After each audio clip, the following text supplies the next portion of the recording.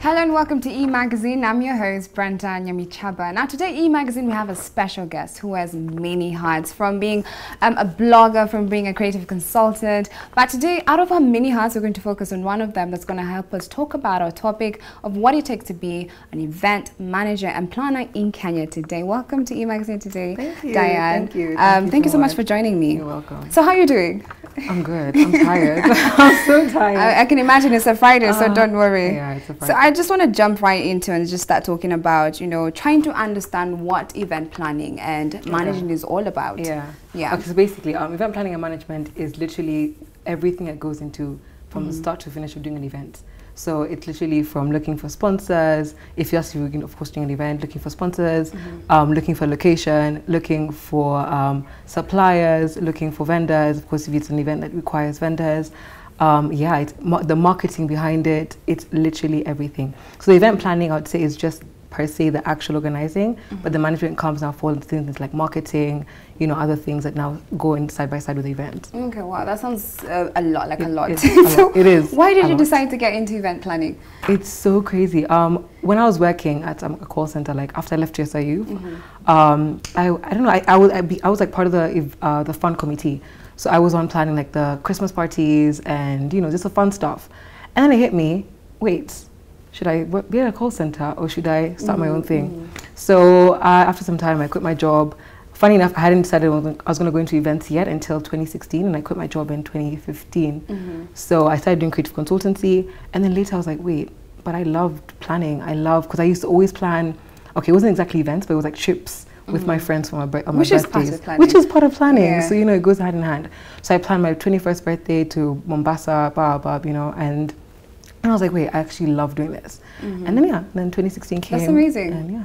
That's amazing, because not everyone has that skill of planning. Me, I really, that's something I cannot even do. So tell me more about your company, Hot Mode Africa, and what kind of idea went into that, and how you first started it. Okay, fine. So in 2016, I met up with my former partner, but still a partner, and I was like, I need to come up. I want to do something different. So we came up with one idea.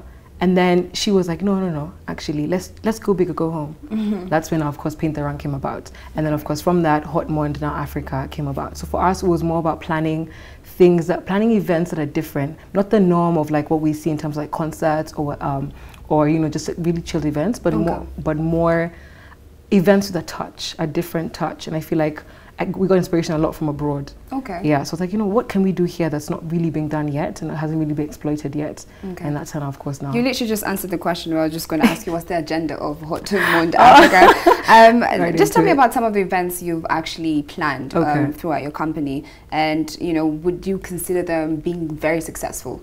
Yeah, so basically, now Paint the Run came about under Hot Mode. Paint the Run is a 5 km Holy Run and festival, right? So that's one event that we've planned since 2016. Plus I planned 2016, did our first one in 2017. And then we worked with Safaricom, worked with them doing their annual sports day, and did for them a Holy Run.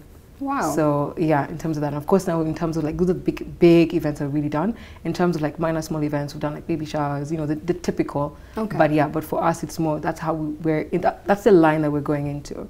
So more corporate, but still, you know, fun at the same time. Yeah. That sounds very exciting. Now I just want you to tell me, what are some of the challenges you face when you're coming into this market? Because I know for a fact, you know, the event planning market in Kenya is very competitive. As much as there are different niches for it, it is hard to get into it. So what are those challenges you face and how were you able to overcome them? I think the biggest thing I faced was bringing a new idea into like the Kenyan market. So of course this idea, like for example, the Paint the Run works abroad. You know, there's Color Run, UK, Color Run, US. Yes. But then bringing it here, even getting sponsors on board, they're like, what is this? Yeah, they don't understand it. They don't. And even like the young people, of course, like in USIU, they have the Culture Week and they have the Holi experience thing that they do.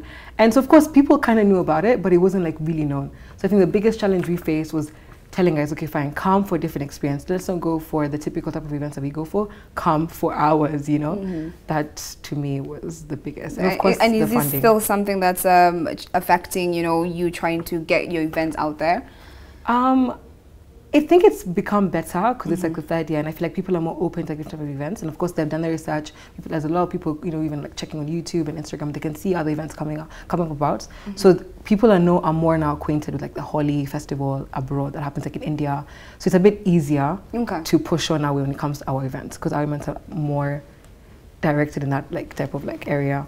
Yeah, so it's become better, but it's still growing. That's great. Now, would you say that kind of market, when it comes to event planning, is, you know, making a lot of money in Kenya right now? From your experience. I think if you do it right, yes, it is. Event planning is something that we all need. From like literally, even someone planning your graduation party or your baby shower, it's literally with us every day.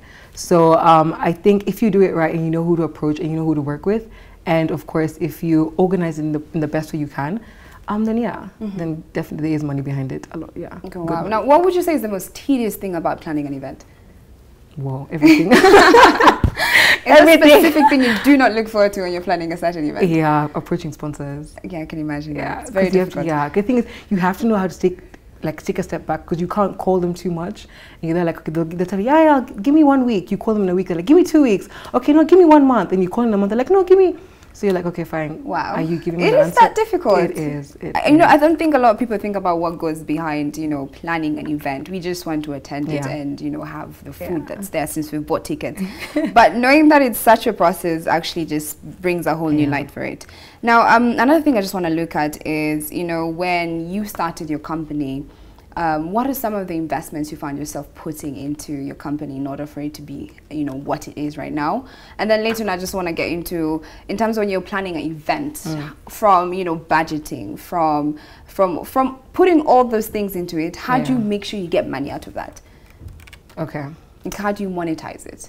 How do you monetize it? Okay, so basically the different avenues, I'll give examples of like my event, the different avenues you can make money. So of course there's the ticketing, there's having vendors at your event, and of course even have merchandise. You can also sell merchandise. So it's just knowing about the different avenues that you can use in order for you to get money back. And that way, if you'd also do that, and then of course now properly planning, so you can say, okay, fine, so I want my event to happen in July, for example, or as mine is happening, and you start planning like 6 months or to a year early, and then you start putting everything. Of course, every small things that every small place where money goes in, you need to always account for it. Because I think sometimes what happens is that you can forget, like, oh, I've just put petrol and you're going for a meeting, but that's still money that's coming out of the business for you to go do something related to the event.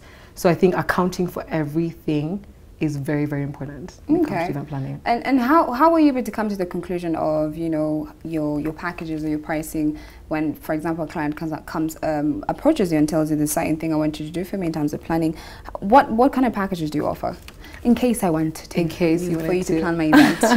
Okay, so now of course it depends the type of event that you want planned. So of course if it's like a corporate event, I would not price the same as an individual. You know, that's definite, of course. So of course we price by the things that our client wants us to do. Some clients just say, I just want you guys to get from your location and the decor. Some clients say, I want everything. I want you guys to do the marketing. I want this and this and that. Some clients just say, like with the Safaricom event, just come and do for us like the Holi run. So now we'll plan for that. So of course, what we look at is what exactly we're getting into, like what exactly we're doing for the client, and then we can now price it according to that. Yeah. Wow, I'm learning so much, Diane. But we're going to take a short commercial break, and when we come back, we're going to delve deeper into this conversation of what it takes to be an event manager and planner in Kenya. So don't go anywhere. You're watching E! Magazine.